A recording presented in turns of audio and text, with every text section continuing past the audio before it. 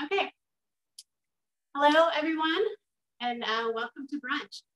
I'm Chef Candace, and I really appreciate you all joining me today this morning or afternoon, depending on what time it is in your time zone. Over here, it's 10 a.m. With Safer at Home, I actually had to set an alarm to get up at this time because normally I'm rolling out of bed at this time because of Safer at Home. My internal clock is all mixed up. So before we get started, I'm going to make sure that everybody's muted. We will have a chance at the end for you to participate. In the meantime, feel free to submit questions or comments or anything via chat. I have another computer set up behind you so that I can see if you're submitting any questions. So give me 1 second. Let me make sure everybody's muted and then we will move on.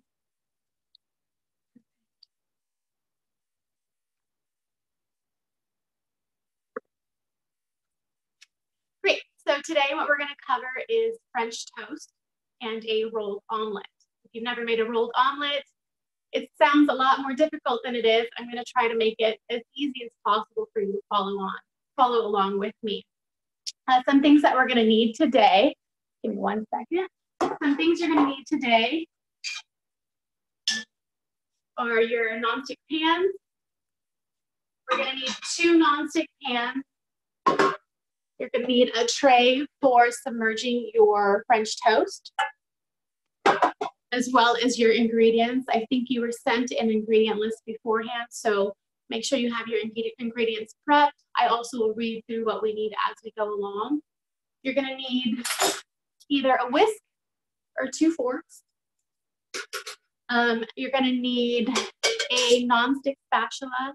This is very, very important that it's nonstick for your rolled omelet. If you don't have a nonstick spatula, you might end up with scrambled eggs instead of an omelet. So not that that's a big problem, you're gonna need it anyways, but if you wanna have the same product that I do, you're definitely gonna need this nonstick spatula and tongs. If you don't have tongs, you can always do it with a fork, and that's just to flip your French toast and pull it off of the plate. So again, thank you so much for joining me. I know we're all kind of running out of things to do at home. I probably assume that you are too. So it's great that CocuSocial has offered us this beautiful venue to get together over food and learn how to make delicious food. As a chef in Los Angeles, you can imagine that I am unemployed right now. So I'm at home finding creative ways to make food and creative ways to use new ingredients. I'm a private chef here in Los Angeles. A private chef, what does that mean? I do in-home meal preps. I do private events for small events, such as one-on-one dinners, romantic dinners at home. Sometimes I do events at Airbnbs for people who are traveling. I also do cooking classes. I do one-on-one cooking classes. I also do cooking classes with CocuSocial, which is the venue that we are on right now. If you've never heard of CocuSocial or used CocuSocial before, they are an online platform, and what they do is they provide affordable classes for you, and they also work with local venues and chefs like myself to make it a mutually beneficial program for everyone. I see some comments on there, thank you. So what I do is when we're back in normal life, what I do is I do ravioli cooking. So I make ravioli from scratch at a venue here in Eagle Rock. It's called Pie and Cone. Once we get back to normal, if you're in Los Angeles, I hope you'll join me making ravioli classes. And if you're not in Los Angeles, definitely check out CocuSocial and see what venues are near you that they hold classes. They hold a variety of classes. They do ravioli making. I've seen they do macarons. They do a whole bunch of stuff. So just figure out your local venues and definitely check it out. In the meantime, if you want to support local venues and chefs like myself, feel free to buy gift cards. CocuSocial offers gift cards on their website, and you can purchase them now and use them later once we're all released from Safer at Home. So now we're going to get started. The first thing that we're going to do is I'm going to make sure that you guys all have a second to just get all your ingredients prepped, and then I'm going to go through all the ingredients with you.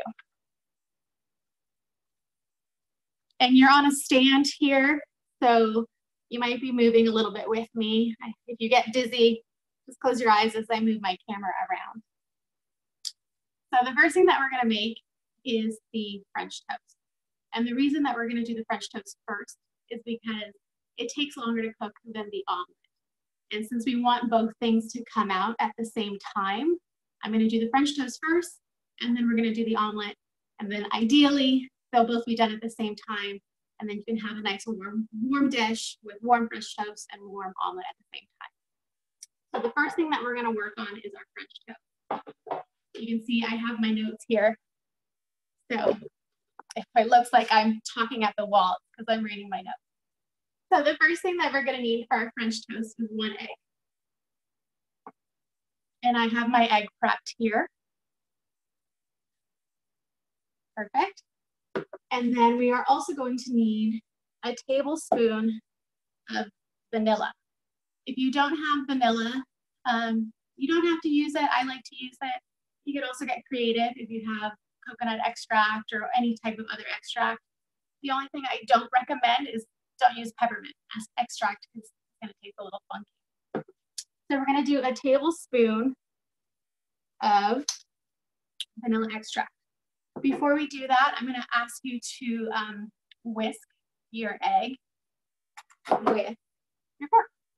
So we're going to whisk our egg. And you want to get it very, very combined. So you don't want to really be seeing any white or yellow separated. You want it to be all one pink color.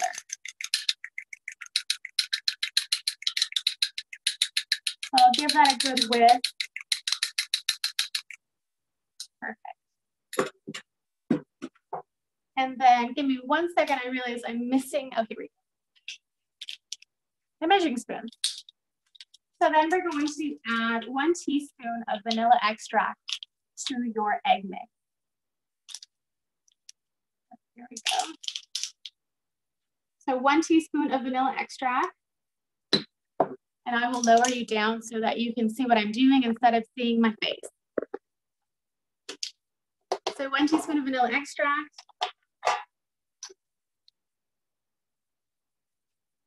And then we're gonna do 2 tablespoons of sugar. I already have mine measured out, but 2 tablespoons of sugar. Some notes for the sugar. If you're using a sweeter bread, like Hawaiian bread or something like cinnamon toast, anything that already has sugar in it, you might wanna use a little bit less sugar because it will end up being very, very sweet towards the end. Also keep in mind, if you like syrup, that also has a lot of sugar in it also, so use as much sugar as you feel comfortable using. If you're using something like whole wheat bread, you might want to crank up the sugar to combat that wheat flavor from your bread. So I'm going to go ahead and add my sugar.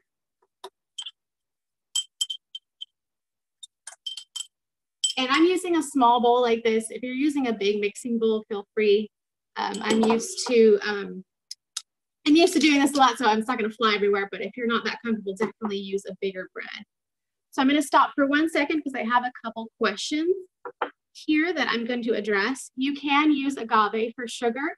You can use anything. You can use honey. If you only have maple syrup, use maple syrup instead of sugar. What you're trying to do is just add sweetness to your mix. So don't worry if you don't have exactly sugar. In a pinch, I've even used powdered sugar. So use what you have and it'll taste good in the end. And yes, if you're using whole wheat bread, I would use a little bit more sugar because the whole wheat on its own is just not sweet and you kind of want to combat that. So I'm going to keep stirring this together. And then I also have 1/4 cup of milk. If you don't have milk, you can use coconut milk. You can use, what else have I used? You can use creamer if you have creamer. Whatever you count as milk or your version of milk, use that. Perfect. So I'm going to go ahead and add 1/2 teaspoon of cinnamon.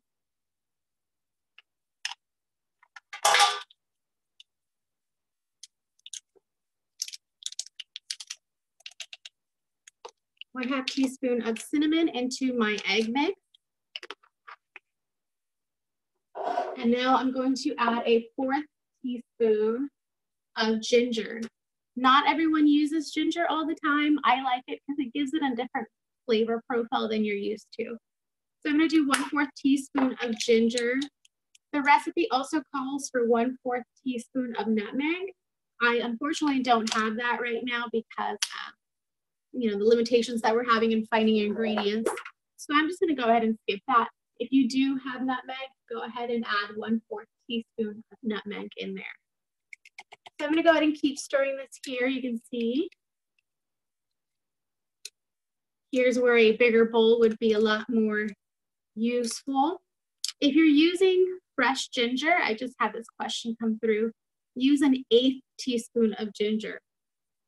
You don't want to overpower your dish, and fresh ginger is a lot spicier than ground ginger and it's a lot more potent. So definitely if you're going to use fresh versus dried, use half.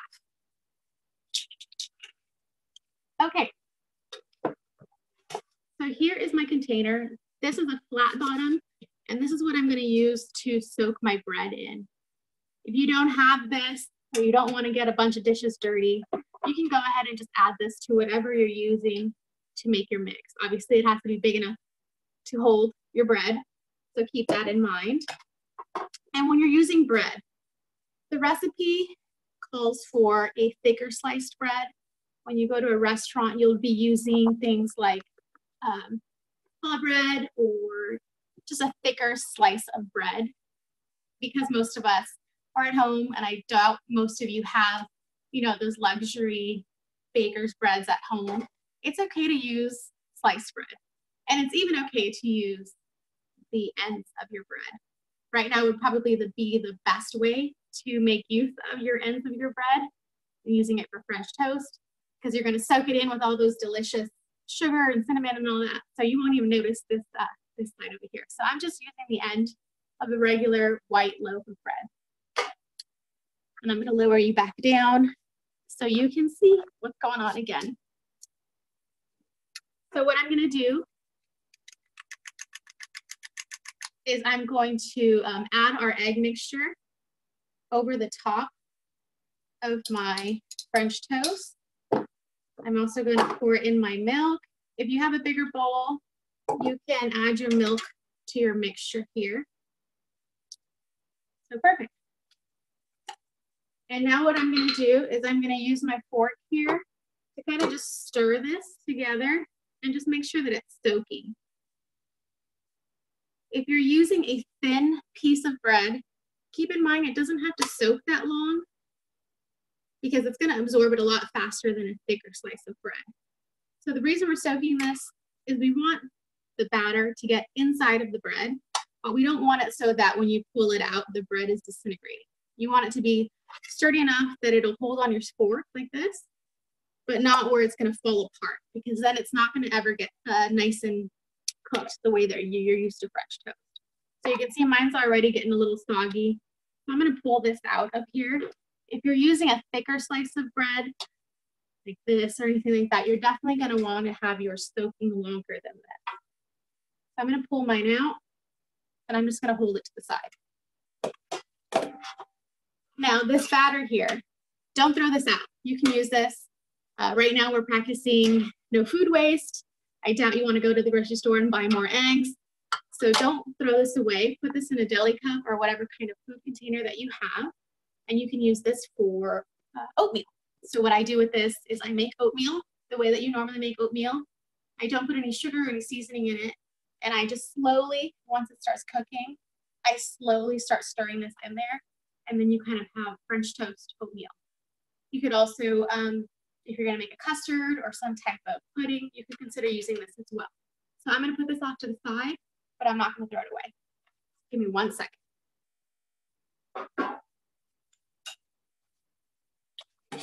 Perfect. So now that you have your egg sitting, your bread sitting, I'm going to go ahead and put this to the side. And I'm going to see if anybody has any questions at this point. Feel free to put them in the chat. I'm going to take a minute just to look.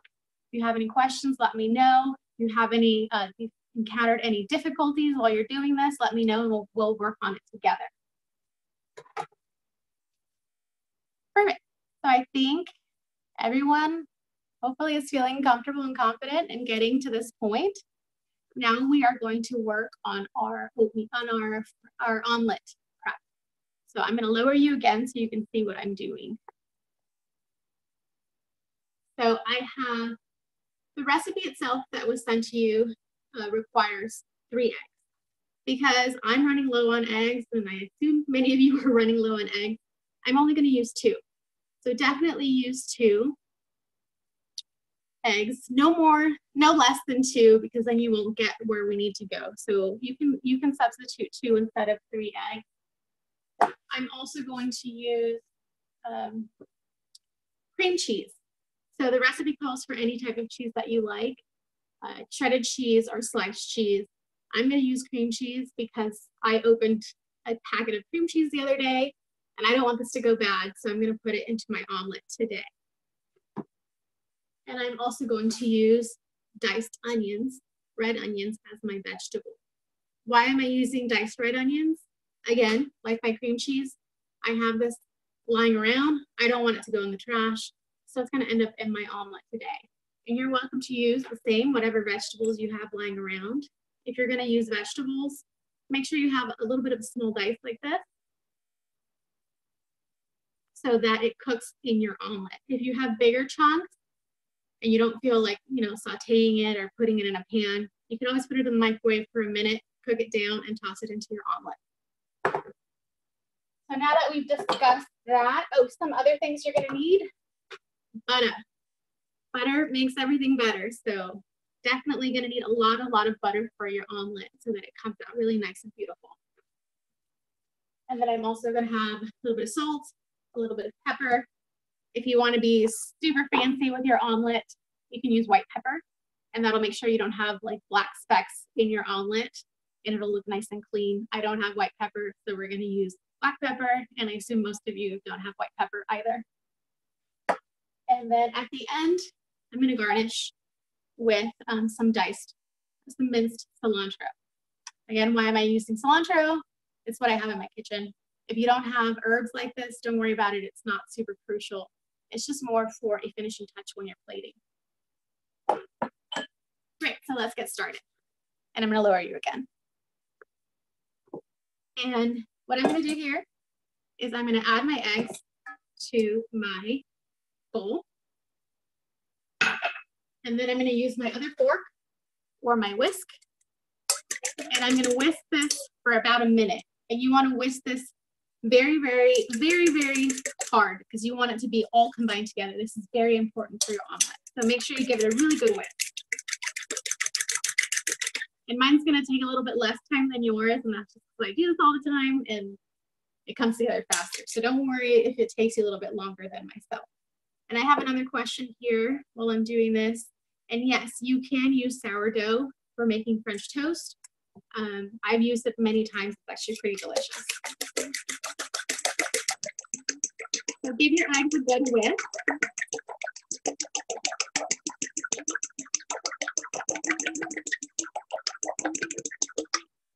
So you can see it's kind of all come together.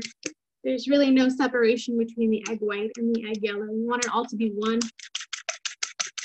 material here because this is the color that you want your omelet to come out. And then I'm going to divide 2 tablespoons of butter. If you did not know this, some people don't know this, the measurements are usually on the side of your butter. So just dice it there.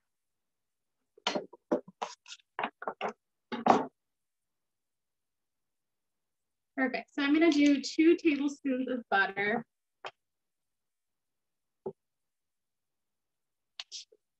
And I'm going to cut those 2 tablespoons in half. And I would do the same. It'll make sense later, I promise. And I'm also going to cut just 1 tablespoon for my French toast. So I'll keep that aside here. And to my egg mixture, I'm just going to add a little bit of salt. Salt is up to you, however salty or less salty you like it. If you don't want to add salt, don't add salt. And I'm going to add a little bit of pepper. And just whisk that together. Perfect.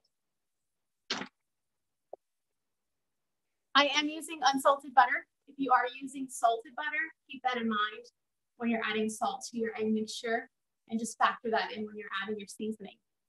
So what I'm going to do now is I'm going to move you over to my stove. So if you get busy, close your eyes for a second. I'm going to move you over to my stove, and then we're going to work on cooking.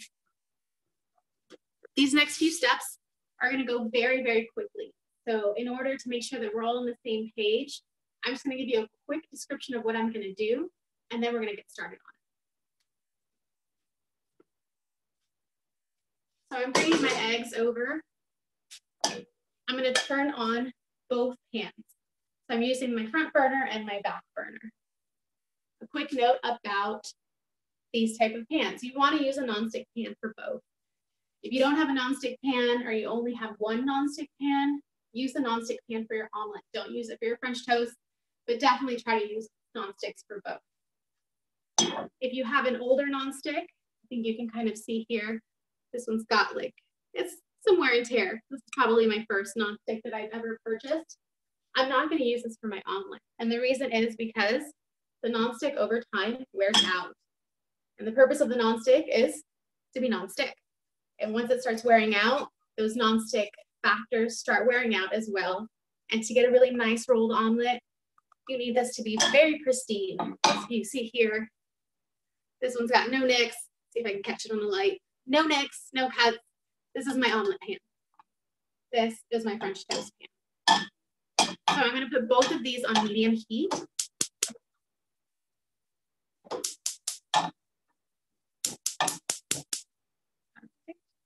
And I'm going to put my French toast on the back burner first, because it's going to end up sitting there while you're making your omelet. So give me 1 second. I'm going to move all of my ingredients over to the stove, check on your questions, and then we'll get started.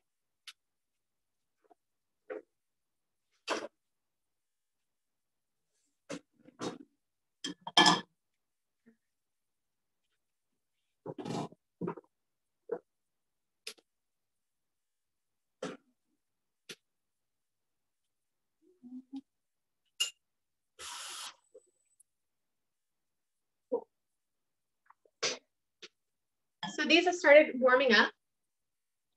If you are using fresh vegetables like mushrooms, definitely I would put them in a separate pan and just give them a quick saute to get the liquid out. If you don't feel like doing that, you can always nuke them, put them in the microwave for about a minute. It's fast, it's easy, probably not what you would do in a restaurant, but we're all at home and we're just trying to keep this as easy as possible. So the first thing I'm going to work on is my French toast. I'm going to lower you so that you can see what I'm doing, again, instead of seeing my face. So here's my back burner one. I'm going to add just a tablespoon of butter in there and swirl it around like this. This is going to be for our French toast. You see how it's sizzling, but it's not browning, because we don't want browned butter. Although browned butter is delicious, we're not using that for this morning. Perfect. So I'm going to take that 1 tablespoon of butter and put it in this pan here. And do the same here. And I'm just going to swirl this around like that. I'm going to take this pan off of the heat while we work on our French toast.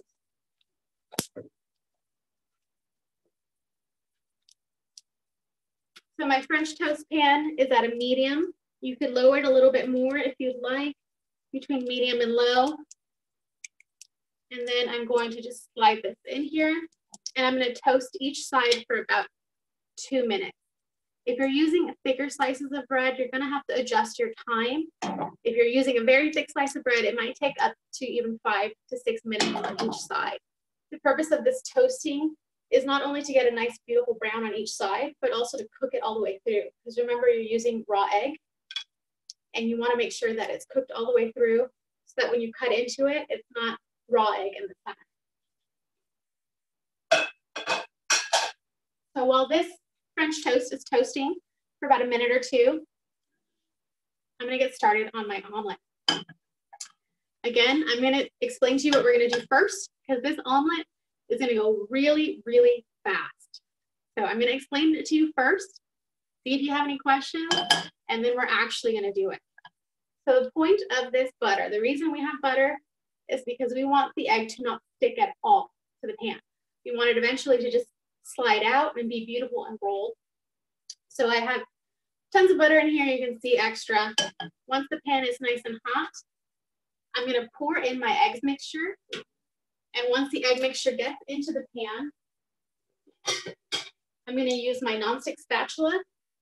And I'm basically going to scramble it with my nonstick spatula. Why are we doing that?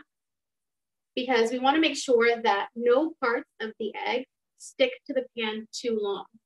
Because with a rolled omelet, what you want at the end is just a really, really pale yellow. You want it all to be pale yellow. It's not like the omelets you're used to at a restaurant that have the caramelization on each side. Oh, those are delicious. That's not what we're doing here today. So once you get the eggs in there, you're going to scramble them really, really fast. And just try to make sure that no part of the egg is touching the pan for too long. And then once it starts looking like it's about to set, so it's still a little bit runny, but it looks like it's about to start cooking, you're going to use your spatula and just flatten it out and kind of put all of the gooey parts on the pan. And then we're going to turn off the heat, add our mixture, our vegetables, our cheese in the center, and then we're going to roll it. And that's going to involve tilting your pan, starting at one end, and you guessed it, just rolling it forward till it gets the edge, and then you're just going to flip it onto a plate. So definitely have a plate ready for serving at the end.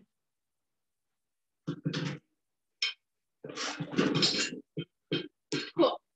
So let's get started on our omelet. If you have a thinner piece of toast, right about now is going to want to be when you're going to start flipping it. So let me grab another fork and just check your other side. You see how mine's starting to get golden on this side? So I'm going to flip it. If you're using a bigger piece of bread, definitely give it about another minute or so. You just want a beautiful crust like that. I don't know if you can hear that. Okay, let's get started on our omelet. Any questions before we get started? Awesome. So I'm turning this up again to medium heat, exactly medium on mine. We're just gonna get really nice and hot. Give your eggs another whisk. And then we're gonna go ahead and pour this in here. And have your nonstick spatula in hand and ready. This is gonna go fast. So get ready, take a little drink of your drink, and let's get going. If you've not cooked your veggies already, I would saute them in a pan right now or put them in the microwave right now. The reason I'm not sauteing my veggies is because I'm using just really small diced onions, and the residual heat from the omelet is going to cook it. If you have bigger pieces than this, put it in the microwave for 30-45 seconds while you make your omelet, and then we'll toss it in.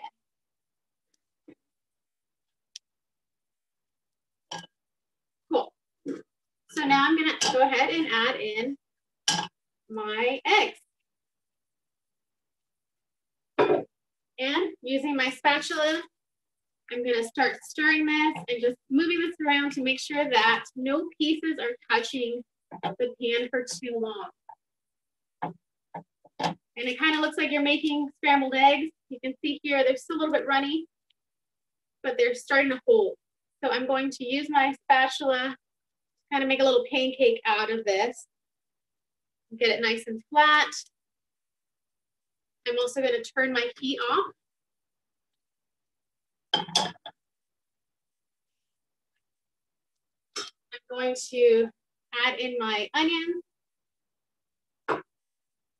I'm going to add in my cream cheese or whatever cheese you're using and kind of get this towards the center here. And you want it to be in the center so that when you roll it, it's all in the center and filled. And now I'm going to turn my French toast off.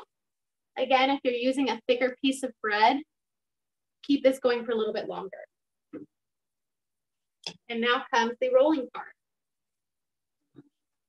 And I'm gonna put my plate on this side of the stove because this side of the stove is not hot. Don't put your plate on the heat of your stove because this could explode. So I'm just gonna tilt my pan like this at a weird angle, and I'm gonna start flipping it forward. If you have any part stuck, you could also add a little bit of butter here on this side. And as you're tilting it, it'll help you take it off.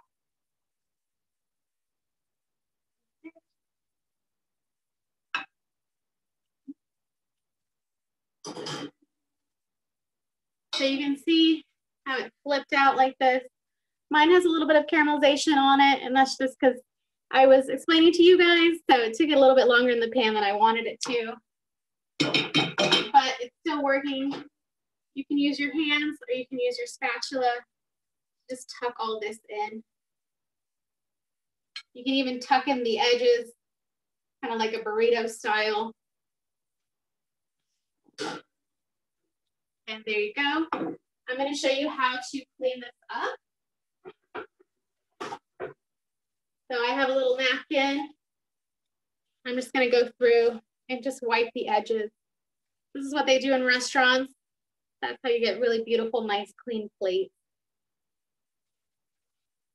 So like that. And then I'm going to put a little bit of cilantro over the top. That. If you don't have fine herbs like this, don't worry about it. You could also just do a little bit of a sprinkle of paprika, a sprinkle of pepper, basically whatever you have on hand. And now I'm going to plate my French toast.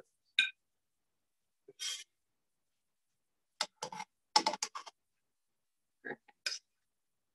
So there's my French toast. And this is still a little bit warm, but I'm going to show you how to plate it like they do in a restaurant. So let me move you back over to my other side and we'll discuss plating.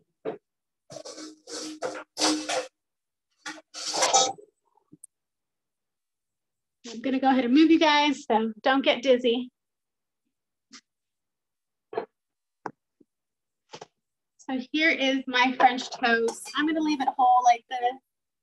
You can see the other side is also really pretty. So whichever side you prefer at a restaurant, you pick whatever side looks the best, and that's the one that you display to your crowd. And then if you don't have powdered sugar, don't worry about it. I'm just going to show you some techniques for plating. So I have powdered sugar in a sifter here. And what I'm going to do is I'm going to just tap this, and boom, looks gorgeous. I also have a strawberry here. If you don't have a strawberry, you could use a tablespoon of jam. You could use mango. I've used that before. So I'm going to cut the edge off of my strawberry. Do this on a cutting board. Don't do this the way that I'm doing this. I do this all the time. So I have a lot of experience with this type of knife. Do this on a cutting board.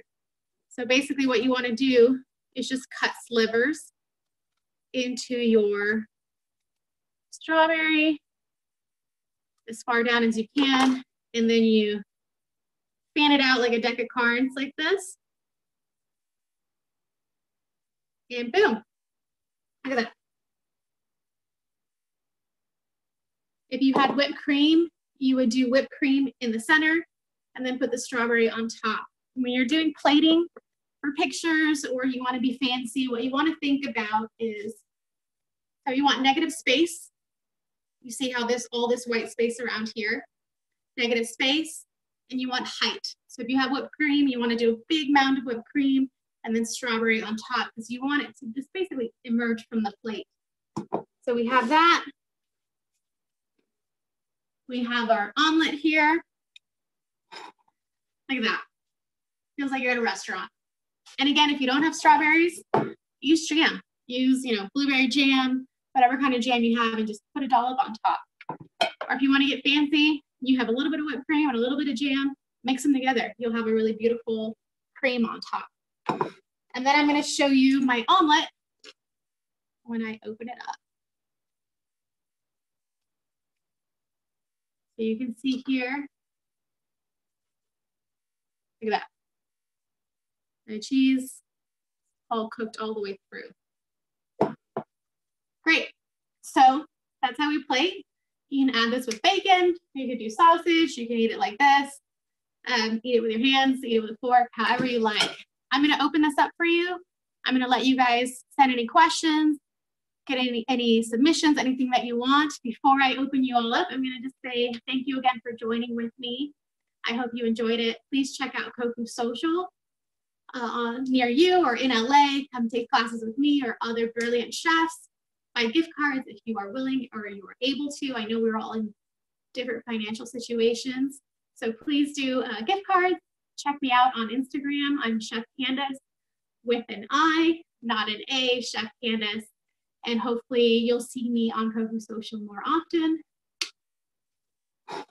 So give me 1 second. I'm gonna get real close so that I can unmute you all. Yeah. I don't know if every Walgreens. Okay. So any questions?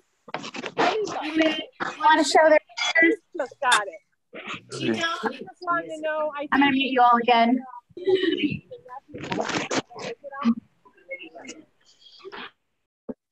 Okay, I have a question here. My omelet is a little bit liquidy coming out. Okay, so the thing with a rolled omelet is it's gonna be a little bit gooey in the center.